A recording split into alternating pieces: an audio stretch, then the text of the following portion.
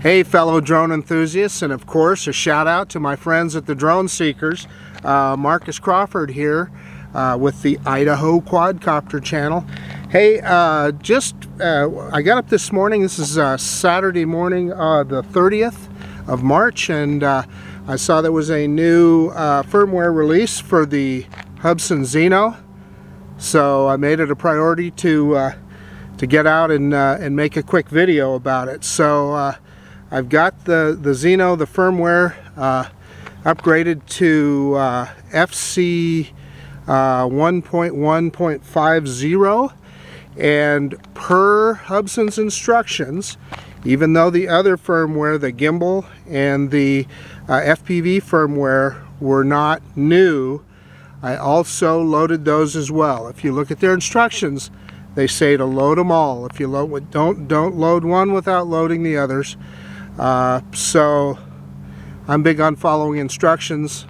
I'm not a big technical guy, but I can do what they tell me to do. So that's how I did it.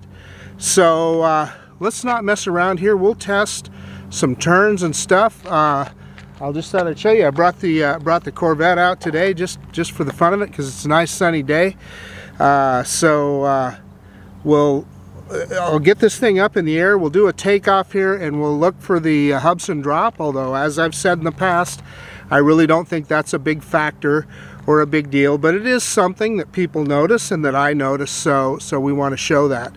And then I'll turn the camera around, we'll point towards the field here, and we'll do some turns and so forth, and my understanding is that this upgrade is supposed to improve stability, so that would be great.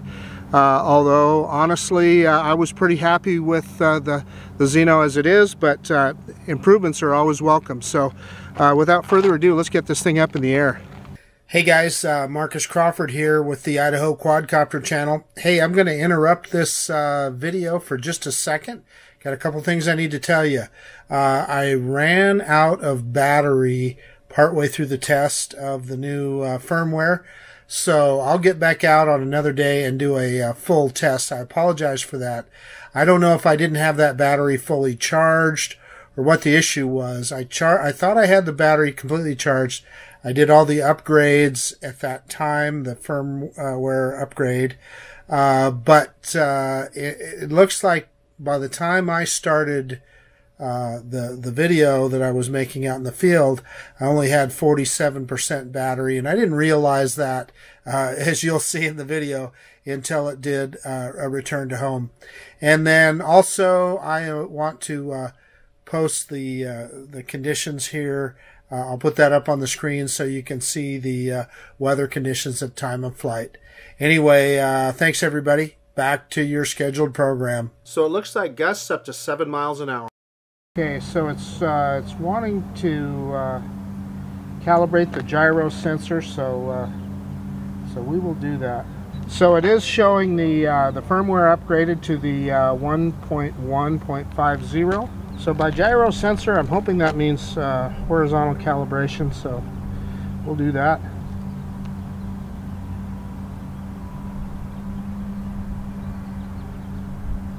So it looks like we're good to go. Motor's locked, so we'll do an auto takeoff. Let me tilt the camera down here so you can see it.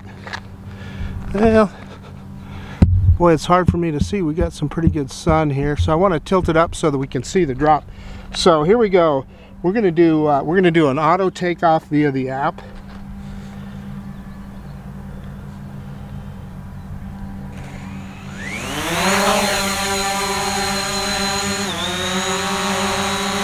Wow, there was no discernible drop there. I mean, just maybe a tiny little bit.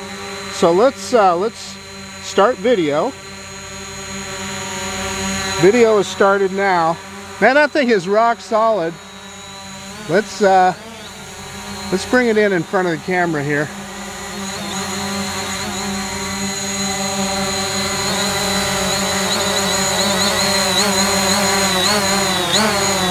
Wow, guys, that's me moving it, if you're wondering.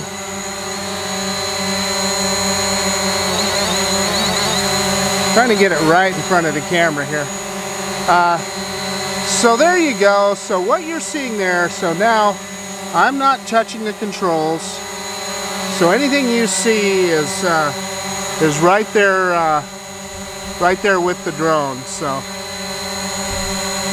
I mean, I see it's raising just a slight amount, but man, oh man, I'm saying that's pretty darn steady. And there isn't much wind today. About you saw what it said on about 5-mile-an-hour winds. So a little bit of a breeze. I'm not even sure it's that. Maybe I see some leaves blowing around. Well, now it's dropping down a little bit. I'm not touching the controls, and it dropped. So that drop was without me touching anything. And what I'll add to that is that drop coincided with a little gust of wind. So and there again we're getting a little gust of wind, and the Zino is dropping, kind of adjusting the camera here to get it. So we're getting a little wind now, and it's moving the thing around. So I am no engineer, and some of you guys that are smarter than me can probably comment on this, but I suspect, my suspicion is that affects the barometer. And without any kind of other optical flow or sonic sensors, I'm sure that's what affects it. So there, that's that. And but you know, it feels pretty steady to me. We'll spin it around here.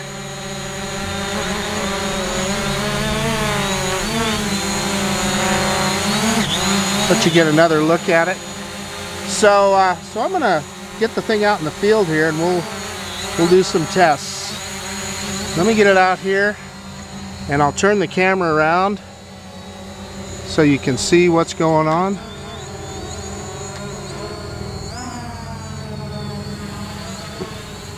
Wow. I don't know what it's doing, but it just took off on me. Oh, I'm showing low battery. Huh. Man, it's way up in the air. Oh, it's in return mode. It's showing really low battery, 19%, and I just charged it. It showed a full charge, so I don't know what happened there. Well, we're not going to get much testing done here. I'm going to have to go back and look at it.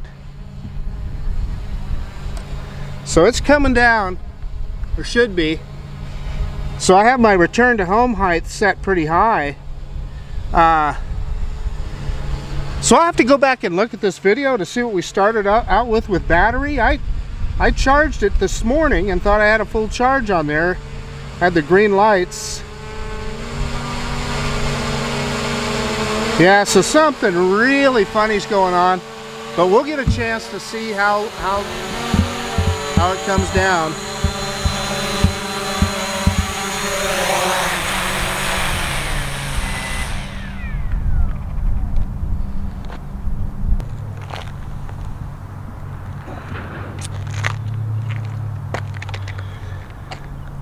Well, guys, I'm sorry about that. That wasn't much of a test. It's showing 19% battery, so I wonder if this could be completely my fault. I may have thought I had the battery plugged in and I didn't. I don't really know. I swore I saw the green lights on the charger when I unplugged it, and I had it on there for a good 3+ hours. So I don't know what happened there. We'll go back and look at this video and see what the battery level was at the start, and we'll go from there. But we did kind of get an idea of how it takes off, and we didn't see any kind of drop there. Yeah, a little bit of a mystery. I'll get it figured out, and if I can get charged up, we'll do another test and do some of the turns, etc., and look for some of the dives and things that we've seen in the past. But boy, it sure caught me off guard there when I was turning around going out in the field, and then it started ascending. Well, I have my return to home altitude set really high. I think like 50 or 60 meters, something like that. I like to make sure that it's going to clear anything in its path, so I was set that really high, and man, all of a sudden it took off. So that was my first clue that it was going into RTH, and sure enough, I looked at it and there it was, and I saw that battery meter. At that point, I think it was like 21% or something like that. So I'll have to go back and look at this, and I'll let you know whether it was user error or something else. Anyway, thanks for watching. This is Marcus Crawford with the Idaho Quadcopter channel. And if you like this kind of content, please consider subscribing to my channel. And hey, if nothing else, just thank you for looking at this video, and we'll see you on the next one.